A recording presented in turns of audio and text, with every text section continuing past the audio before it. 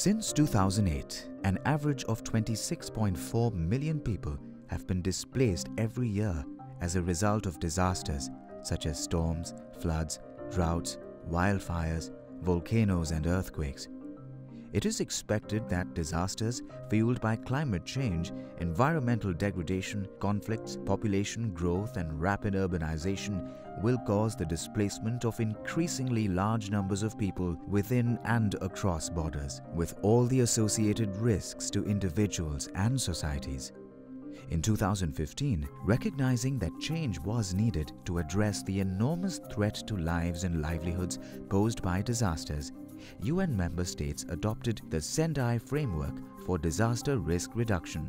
It is a huge shift in approach from managing crises to managing risk by investing in resilience to crises and promoting sustainable development.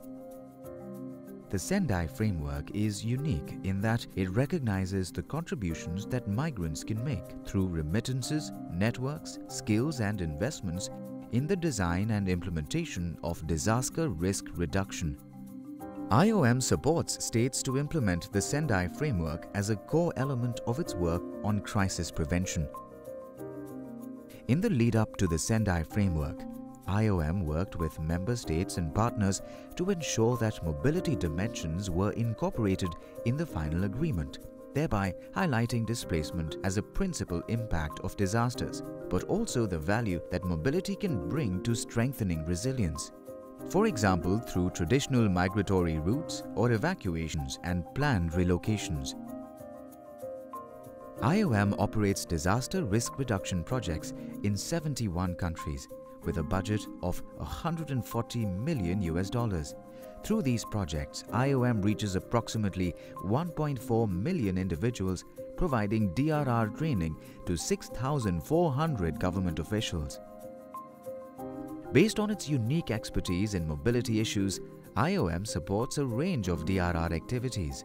These include disaster risk assessments and community-based DRR planning, such as training and awareness raising, structural protection measures, government capacity building, information management, planned relocation, environmental protection, and livelihoods diversification.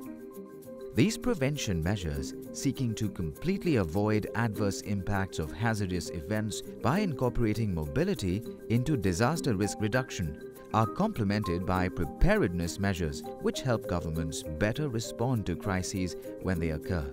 These are things like identifying safe spaces for evacuation, preparing evacuation routes, pre-positioning relief supplies, and building capacity for displacement site management.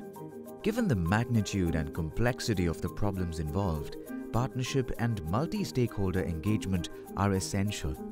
IOM has strong DRR partnerships with host governments as well as with international and local NGOs, civil society, academia, and the private sector. IOM works closely with the United Nations Office for Disaster Risk Reduction as the principal UN partner leading the coordination of disaster reduction activities, and with the wider UN system to promote an integrated and coordinated approach in line with the UN Plan of Action on DRR for Resilience.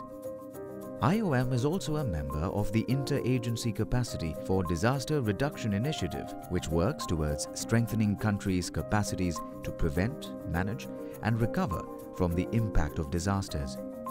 To promote sustainability, IOM supports and builds the capacity of local actors and diaspora groups who will remain engaged long after IOM's support ends. IOM's DRR effort grows year on year to match the increasing risks of disasters and the adverse effects of climate change, helping states and communities reduce their vulnerability to crises by strengthening resilience and promoting the vital benefits and opportunities that managed mobility can bring.